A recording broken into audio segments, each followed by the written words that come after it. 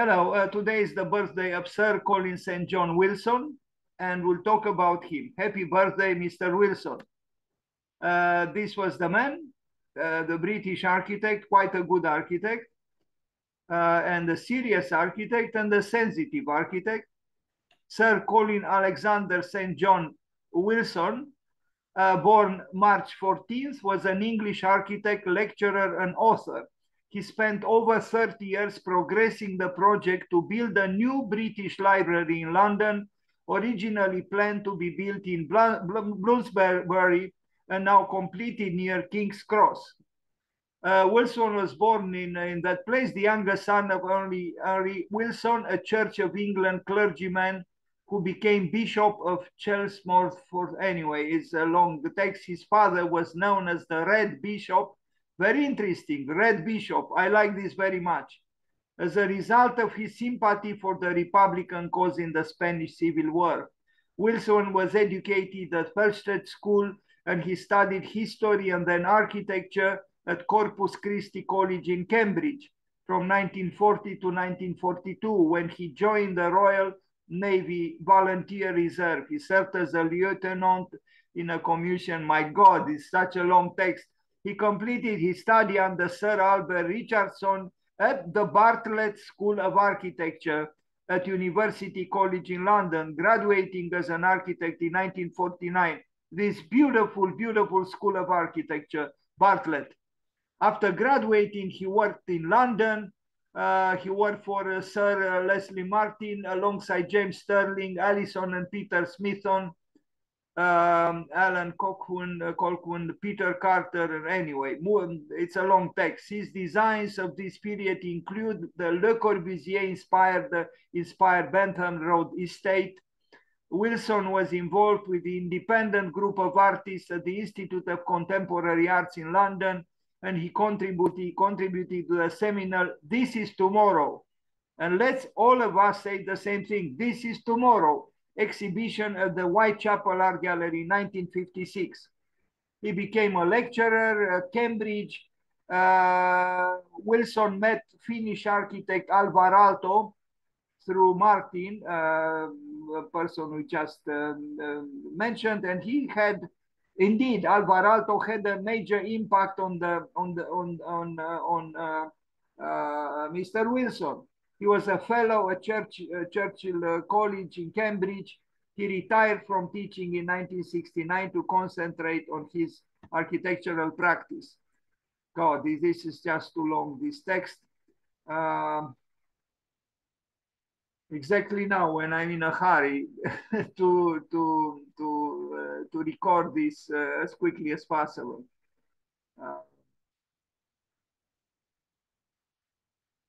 There was an influence, especially from Aldo Rossi, an extension to the School of Architecture he did in Cambridge, a house for a painter. What else did he do? Libraries. Wilson designed his own home in Cambridge.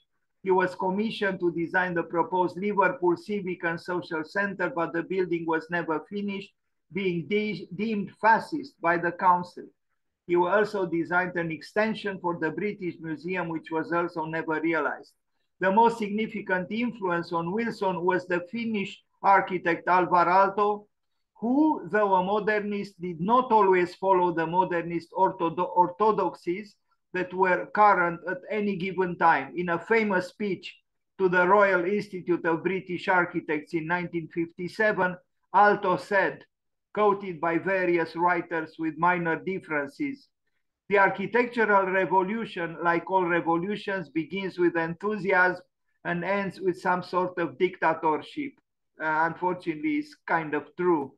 Wilson embraced this line of thought and developed it further in one of his best-known books, The Other Tradition of Modern Architecture, The Uncompleted Project, 1995.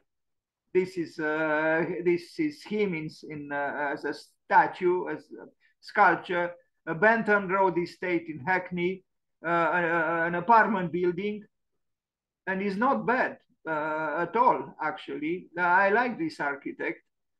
He's very different from Marco Casagrande, of course, but considering life as it is, not as we wish it is, It's not a bad building, and you can feel the influence of Le Corbusier.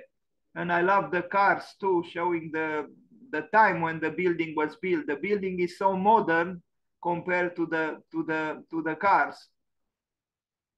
It's in a way it's a smaller unité d'habitation built in Great Britain. They actually built two, I see. Harvey Court at Caius College, Cambridge.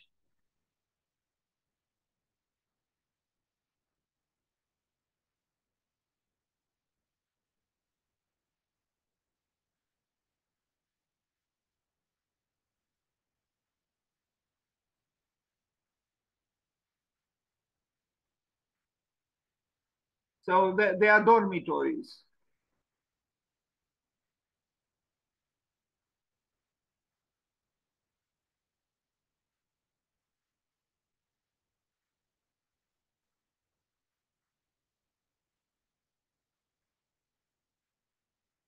Not bad, monumental, but still sensitive.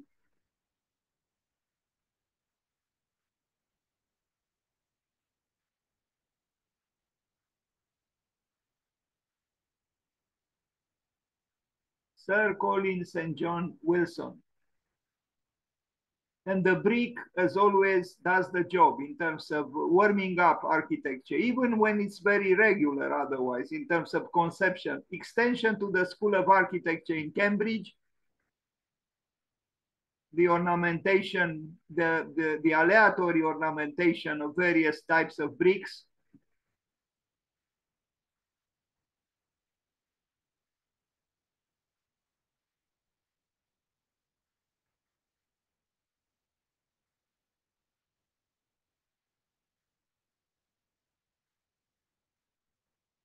House for a painter, for the painter Christopher Cornford in Cambridge. I like this house very much.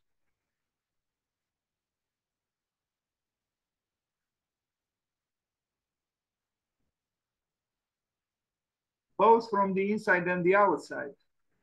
It's romantic. It's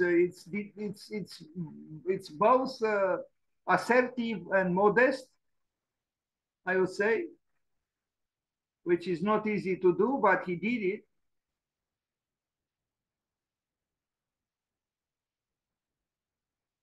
I think the architecture is better than the artworks. It's an excellent building, really. This house.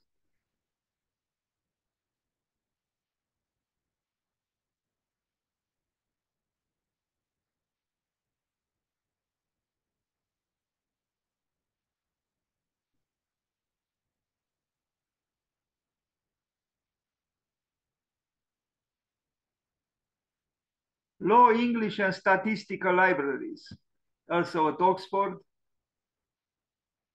Institutional buildings, maybe not sufficiently provocative, but you have to understand, for an established university here, we do not see the Ruin Academy of Casagrande, but we see a functioning building done with rigor and sense. If it is common sense, I don't know, maybe. His own home in Cambridge. Here it is.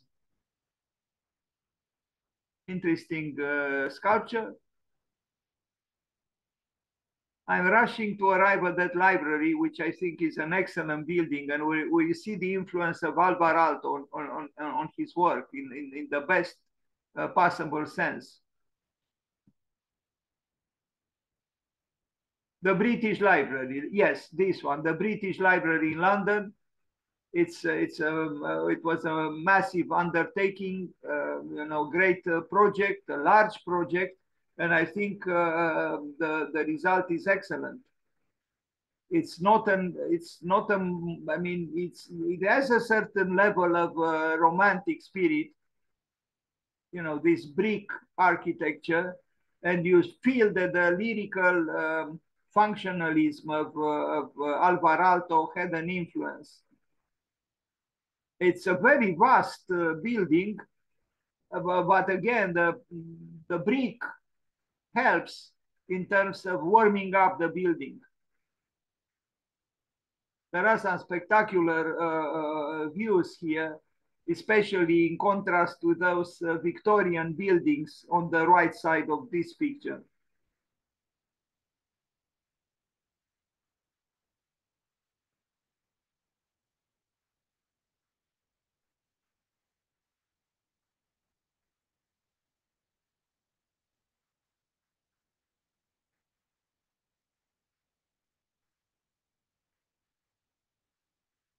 You see, we look at harmony through contrast, the Victorian architecture and the modern architecture of Sir Colin St. John Wilson.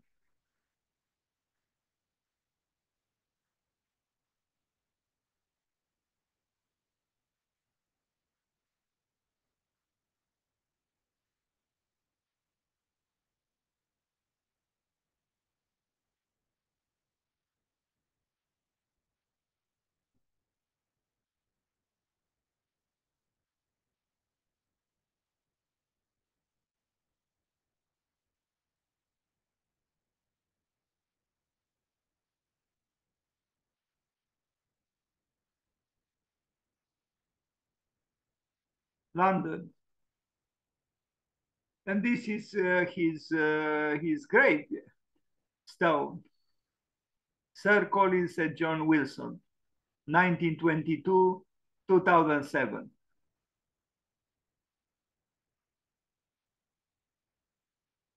What is written on his gravestone in Latin translates like this: I believe so that I believe so that I may understand.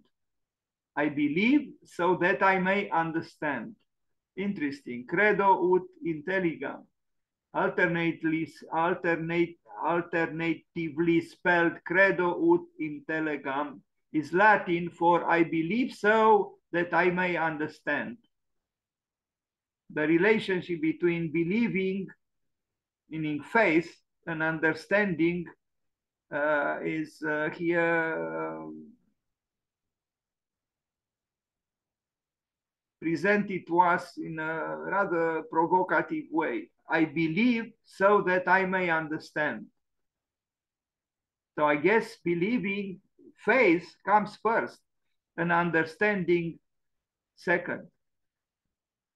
Happy birthday, Sir Colin St. John Wilson.